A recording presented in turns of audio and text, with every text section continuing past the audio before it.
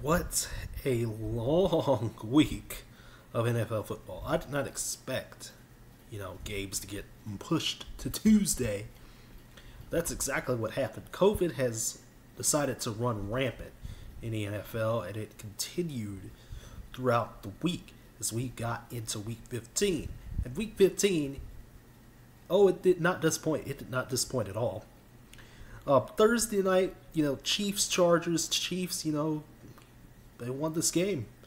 Fair and simple. When you got Travis Kelce and Tyreek Hill just running up and down on this Chargers defense, and the Chargers just making boneheaded decision after boneheaded decision, going for it on fourth down like 3 or 4 times when they did not need to do that. I don't get it with analytics, but it is what it is. We're going to talk a little bit more about that when we get down to the Packers-Ravens game, because, analytics didn't make any sense there either. But analytics just does not make any sense, so Brandon Staley and company, they got to be feeling something right now. They're losing the edge here, the Chargers are. They should have had this wrapped up and beaten the Chiefs. But no, y'all let the Chiefs stay in this one. Chargers should have won this game, They should have had this game in regulation, too. Should have had it in regulation. They did not. It's unfortunate. Colts and Patriots, meanwhile, the Colts are apparently number 1 in getting takeaways, which is something I did not expect. This turnaround has been something that I did not expect. And, the Patriots couldn't really do anything until the fourth quarter when they decided to finally start scoring. They were held scoreless for 3 quarters. And then they finally decided to score in the fourth, but Jonathan Taylor shut that all down. He had 169 yards on the night, including a huge run for a TD that closed this game out, and the Colts are really in the thick of things in the AFC South. Just when we thought the Colts were dead, weeks ago, they are alive. They are right there in the mix of it. They are in the mix. Steelers, Titans, unfortunately for the Titans, Joe Hayden was the biggest factor in this game. Joe Hayden was the guy that saved the Steelers this game. Now there was some dubious ref ball at the end, with Joe Hayden's tackle, that was at like the 10-yard line, but the refs tried to push it to the 9, But he made 2 key plays in this game, one of which was a turnover that he caused, and then the other was that tackle that I just mentioned. And the Titans are free falling right now. This is not a loss you could have afforded to have. And the Titans were up early in this game too, so I don't know, man. I don't know. That was crazy. Bills get back on top. It seems like Panthers are pretty much done this season. Might as well pack it up. The Cam Newton experiment is not working because he hasn't won a game yet. It's not working at all. Texans get a victory over the Jags. It's good there. Cowboys use their defense once again, to beat up on the Giants 21-6. The Cowboys still just don't have the offense isn't completely back yet. It's there, but it's not putting things away, of course, Of course, Diggs got a pick, Hooker got a pick as well. Everybody was getting picks. They forced 4 turnovers once again. The Cowboys did. They forced 4 turnovers. Seems like the Giants are pretty much done from the playoff picture as well. I believe they are eliminated, if I'm not mistaken. So, yeah. Seems like they're going to shut down Daniel Jones for the rest of the season too. So, looks like it'll be Jake Fromm or Mike Glennon. Jake Fromm, he didn't do too bad, when he was in the game. It wasn't that bad at all, but it wasn't that great. So, Giants are still in rebuilding mode. It's unfortunate for them. Cowboys are in the thick of it in the NFC, in the thick of it. I don't think this was a huge surprise, but it ended up being very, very surprising.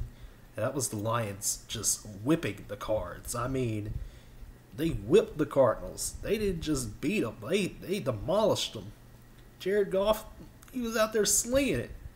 He was out there slinging it like he was, it's like his second or third year, like he was, during his second or third season. He was out there slinging it. 3 TDs on the day for him. Where did this come from? Where did the Lions come from? They got a huge, huge victory. Huge victory there. Obviously, draft order is going to be a little messed up now. But I mean, hey, it is what it is, man. The Cardinals overlooked the Lions. I think we all overlooked the Lions in this game, and I don't think we expected this, man. Did not expect this at all. Cardinals, they're losing their ground a little bit in the NFC West because of their loss, Dolphins are right back in the hunt, too. Do not count out the Dolphins either. Yeah, they haven't beaten the best competition. We know the Jets aren't that great, but the Jets fought all the way in this game. They took the Dolphins to the limit. I don't know how, but Tua's not. He's doing all right out there. I mean, he's not doing great. He's passable, but I mean, he's not doing the stats he did at Alabama. He's just not. I mean, Jets picked them off twice in this game. Yeah, they picked them off twice. They picked them off twice. I mean, he did just enough. He did just enough, in this game. It is what it is. Dolphins are right back in the playoff hunt. Cannot count them out yet. Bengals get a key victory over the Broncos in a game in which, unfortunately, Teddy Bridgewater, got concussed, probably. He's out. So Drew Lock had to come in, and Drew Lock threw a touchdown, in this game. But the Bengals defense was on point when it mattered. On point when it mattered. They, this Bengals defense knows what it needed to do, and it did exactly what it needed to do. There was a crazy fumble that happened in which the Broncos lost it, but then they got it. But then they almost got it right back. Luckily, the Bengals defender was down when he got, stripped of the ball. But I mean, again, the Bengals defense, they really stepped up on Sunday. They really stepped up when they needed to. 49ers, they have completely turned their season around, beating the Falcons 31-13. I mean, they just whipped the Falcons, put them into submission, put them in the dirt. And then the Packers and the Ravens, Tyler Huntley got the start, no Lamar Jackson. And I mean, he was finding Mark Andrews the entire day. It was what it was, man. It was what it was. And however, this was the Aaron Rodgers show once again. I mean, Aaron Rodgers and the Packers had a couple of huge drives that took up a lot of time in the third and fourth quarter. They had like 2 drives that were like 24 plays combined. Took up a lot of clock, but the Packers defense obviously could not do too much because the Ravens were in it the entire game, and everything like that. And I mean, again, Tyler Huntley was balling in this game. He was balling. But unfortunately, this game came down to, again, a 4th down decision by John Harbaugh and the Ravens. And the Ravens, they fail on it again. Huntley trying to get the ball out to Andrews, and it just did not work out. And that's how the Ravens lose this one. That's how they lose it. It kind of sucks that the Ravens, just completely fell from the playoff pitch for being, first in the AFC North to in the hunt for a playoff spot. They're not even in one of those 7 seeds right now, that could get in at this moment. Saints Buccaneers is probably the most surprising result of the night. I mean, the Saints defense whipped Tom Brady. They were all over this man. Brady lost all of his receivers. Fournette's out, Godwin's out, Antonio Brown is out. I mean, there's still Gronk, Mike Evans, I think, was out too. I mean, everybody was just out. You can't count on Taysom Hill to do anything for you. You can't count on him to do anything. I mean, Brady and company could not do anything the entire night. Could not do anything. And they got shut out. Brady got shut out for the first time since, 2006? That's crazy. Crazy talk. That just doesn't happen. It's Tom Brady. That just doesn't happen, man. It does not happen. The Browns were one of those teams that were affected, so their game against the Raiders got moved to Monday, and Browns unfortunately missed a field goal late. Nick Mullins got the start. Nick Mullins, I know, right? Nick Mullins got the start. He did okay. They gave the ball to Nick Chubb a lot. Derek Carr did, just enough in this game. And, I mean, it's unfortunate for the Browns. They lost this game. They are now in a crazy position in the AFC. Where the AFC North is just a logjam right now. Raiders, trying to stay in the playoff hunt too. They did not look good in this win. I'll tell you that much. They did not look good. Did not look good at all. And the Vikings and the Bears are eliminated now from playoff contention. Vikings back into it, with a huge victory again. It's unfortunate for the Bears. I mean, it's unfortunate for Justin Fields' company because a lot of Chicago fans were like, this is the second coming of Bears football, and it just hasn't panned out this year with Matt Nagy and company still on the sideline. It is what it is, man. It is what it is, It's unfortunate for the Bears. They're going to have to come back and maybe try something next year, get an O-line, I mean, their defense is still good, but I mean, they got to get an O-line. They got to get some more help on the offensive side of the ball, in my opinion.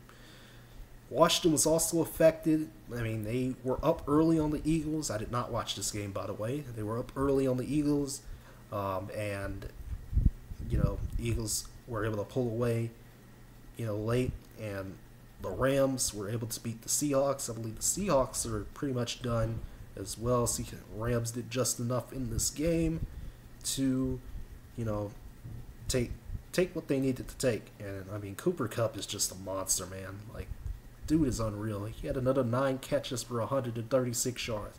Anybody stop this man? Can anybody stop him? Somebody stop him at all costs, please. I'm begging you. I'm begging you at this point. So the NFL standings are a bit crazy. Like we still got 3 teams plus another 4, so that's 7, plus another 11, and then you got 13 teams competing for 7 playoff spots right now. And there's just a log jam of 7-7, 7-6, 8-6 teams. I mean, there's just a log jam of them. Like it's kind of hard to place where everybody's at right now. You get what I'm saying? And then on the NFC side of things are a little bit easier. Cowboys, I'm not sure if they've clinched the division yet because of the Eagles' win. They can clinch it next week, however. Washington's still in the thick of things. The Eagles and the Cowboys. And then you got the Cards, Rams, and 49ers in it there.